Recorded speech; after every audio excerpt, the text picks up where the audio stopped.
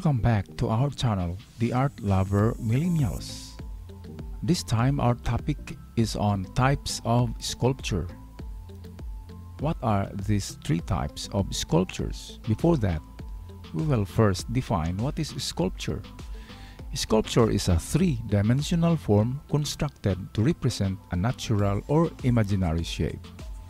A sculptor is a person obsessed with the form and shape of things. And it's not just the shape of one thing, but the shape of anything and everything. The hard, tense strength, although delicate form of a bone, the strong, the solid fleshiness of a beech tree trunk, according to Henry Moore. Here's one type of sculpture. It is called relief sculpture. A relief sculpture protrudes out of a flat surface, and its projection into three-dimensional space is relatively shallow. The back of the relief sculpture is not meant to be seen. The entire design can be understood from a frontal view. Second type of high relief sculpture. The high relief sculpture, where the figures in the sculpture are dramatically raised from the background. They are sometimes nearly sculpted in the round. That is high relief. How about bas relief sculpture? Bas relief, also referred to as low relief, characterized by figures that are only slightly raised from the surface of the background. Take note, slightly raised. Sunken relief. This is somewhat a reverse of the high relief. Sunken relief, from the word sunken, also known as incised or intaglio relief. Relief that is created by having an image carved down below the surface of the sculpture.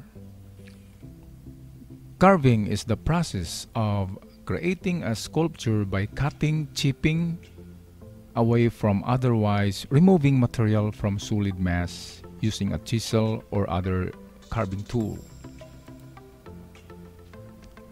Because materials is taken away from the mass, carving is known as subtractive process for creating sculpture.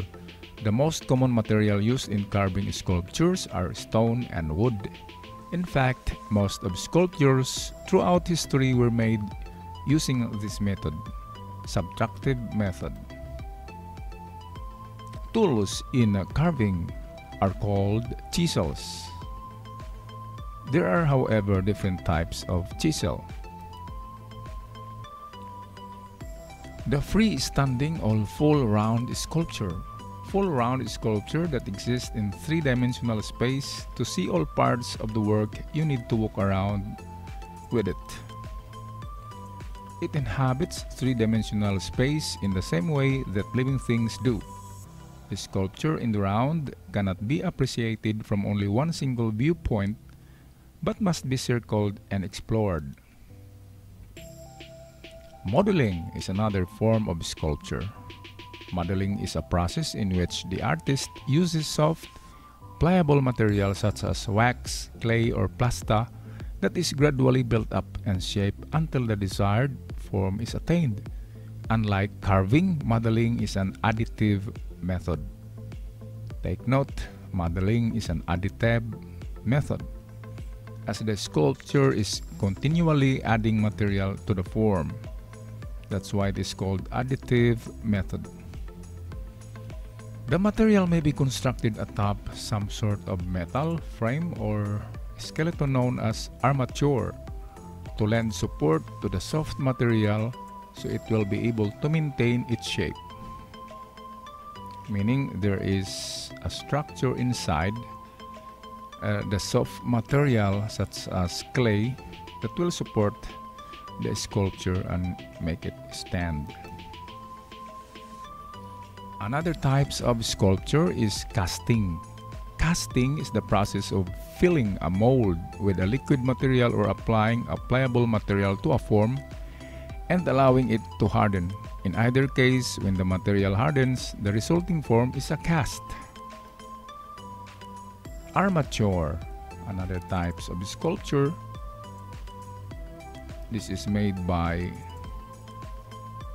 gluing or welding some metal parts and derived into a form. Installation is another type of sculpture. A sculptural artwork that transforms an entire space into a work of art is constructed using materials found on site or is reliant on its location for meaning. The location is a part of the artwork. This is installation. A sculpture that transforms an entire space into artwork or wouldn't exist without the space it occupies. You need to walk through this piece. You need to walk through the piece to experience it. Just like here in the picture. Assemblage, from the word assemble, assembling found objects in unique ways to create sculpture. This is called assemblage sculpture. A found object is anything used in artwork that is recognizable as an object that existed before. Examples include the truss or woods or metal. Construction. This is a type of sculpture that is additive.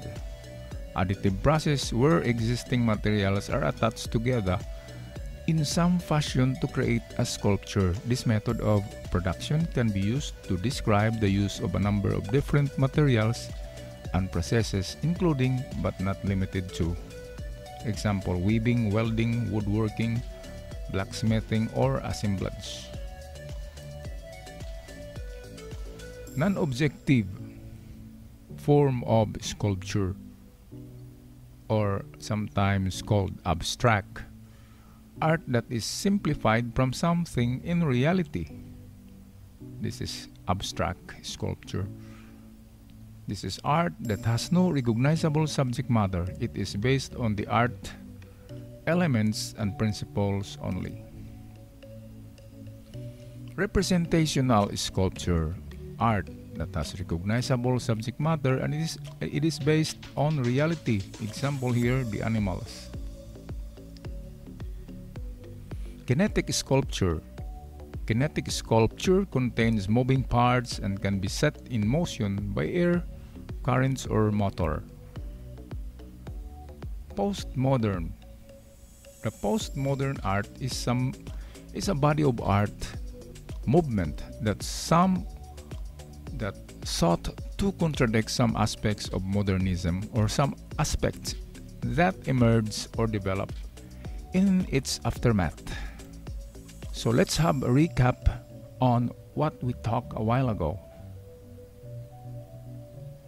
Relief sculpture. Example of relief sculpture. Freestanding sculpture. Example. Installation sculpture. Kinetic sculpture.